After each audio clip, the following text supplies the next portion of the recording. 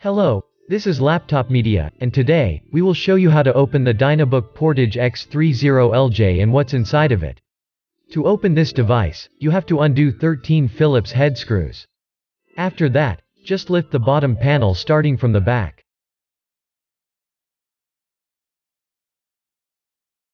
Please remember, it would be of great help to us if you just hit the like button and subscribe to our channel. That would motivate us to make even more and better videos for you. Inside, we see a 53 watt-hours battery pack.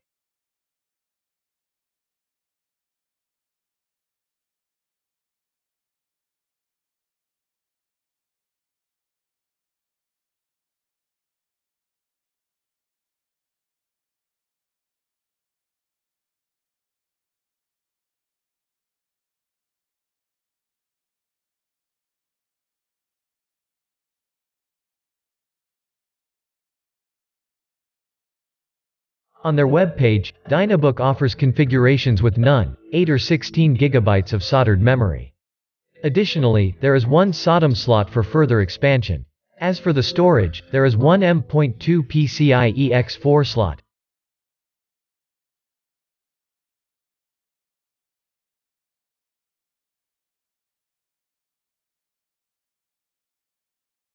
Interestingly, the cooling comprises 2 heat pipes, a medium-sized heatsink, and a fan.